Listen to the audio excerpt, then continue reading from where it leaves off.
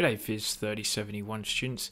This video is intended to show you how to use gnuplot through VS Code while being SSH'd into the smp-teaching server. So as you can see again, down the bottom left hand corner of this of the window, I am SSH'd into the smp-teaching server. Okay. Now gnuplot is a scripting program that essentially allows you to plot things. It's that simple, okay? And that's kind of pretty much all it does. Okay, it's just a nice free open source plotting program. Now you could just use Python, or you could use MATLAB in this course to do your plotting. However, later in the course we do some animations, and there's some gnuplot scripts that are provided. So learning gnuplot now will be beneficial in the future in terms of the support that you'll get through the course.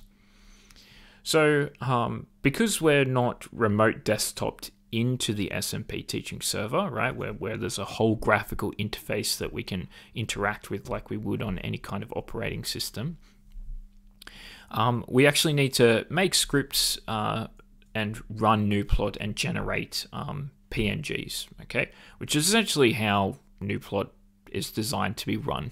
Okay, it's not really it's not really superly designed for that graphical pop-up window. It can be done, however, most of the time it's used in this way. So what I have here is just a short script that's going to plot this function sin x divided by x. All right. Now, there's a few things that you just have to make sure of.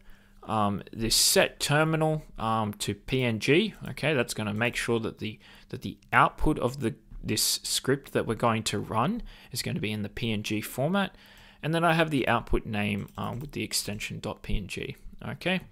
These extra points here, this size and this crop here, they're just added things that we can put on that let gnuplot know, okay, this is how we should shape the window. Okay, we get rid of any extended white spacing, all that kind of nice stuff that makes the plot look good.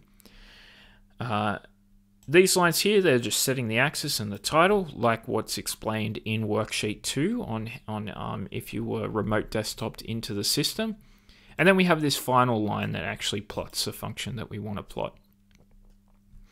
So to run this script, okay, because you're probably like, all right, cool, I kind of get what's going on here. There's some scripts, there's some plots. How do I actually generate this this image here? So to run this image, the way that we do that is we come down into the terminal, okay, our little window down here, and we make sure that we're in the right directory, okay. So let's double check and see where we are, right, by doing pwd.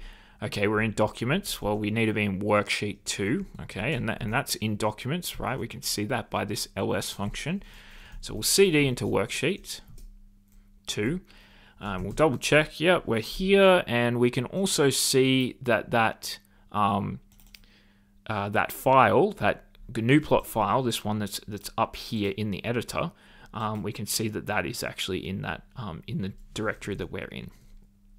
So the way that we run this gnuplot file is we type gnuplot, and then we just write the file name, test gnuplot with that extension. Keep in mind, gnuplot files don't really require a specific extension. I think you can get away with no extension, but I just like putting the GNU to for my own reference, so that when I'm looking through code or looking through files, I know that .gnu is a gnuplot script that I've written. Okay, so it's gnuplot and the name of the file, and then just enter. And keep in mind, gnuplot doesn't really give a lot of error messaging. So again, just because it's been run doesn't necessarily mean it's worked. But the best way to check that it's been worked is we go and have a look at the file that it's actually produced. So you can see here that it's produced this testimage.png file up here in our working directory, okay, and that's what the output we gave it as in the script, which is great. Okay, so we'll open that up, and we can see VS Code generates or produces this nice image of this PNG, which is that function, that sin x divided by x. So that's essentially how you use gnuplot to see the plots using VS Code while connected to that SMP teaching server. Thanks.